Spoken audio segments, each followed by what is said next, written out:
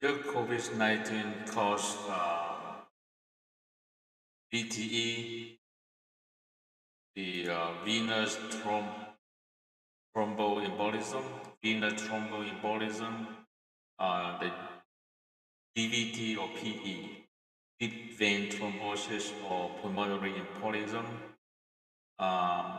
You can go to Google. You can type COVID-19 caused VTE. It will show up, about 840,000 results. So the first few results indicate that the patient with the COVID-19 infection uh, might experience an increased risk of venous thrombosis, the DVT or PE.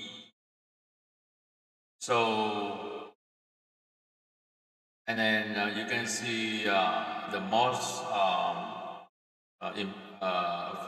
popular website in the medical field is uptodate.com.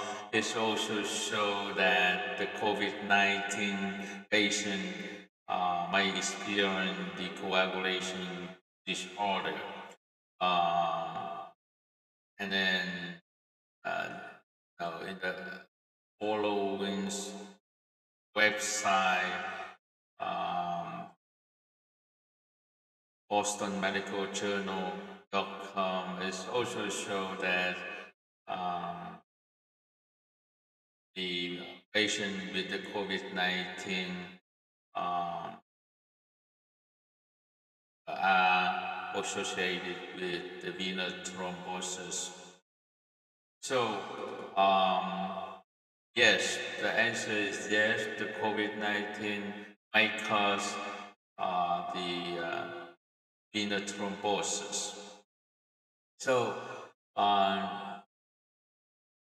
I have experienced some patients who have the COVID-19 vaccine and they are experience the increase of the INR. So the COVID-19 vaccines might increase the INR number. It's not much. It's about between 0.5 to 1.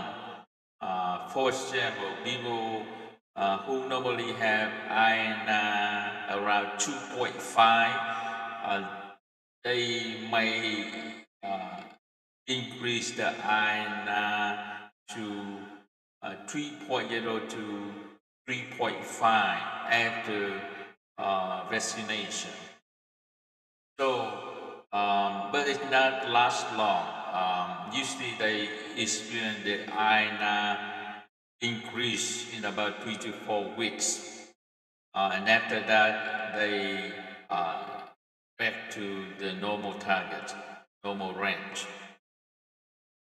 So in those 3 to 4 weeks, the patient who have increased the INR due to the COVID-19 vaccines are used to decrease the warfarin dose a little bit, like maybe just a half dose per week to make sure that I'm not out range.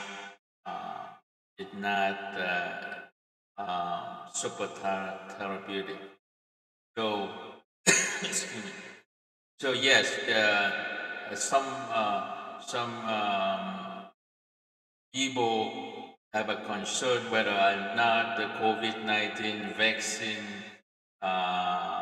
affect the INR level or not. Yes, they, they do affect the INR level, but not much. Thank you.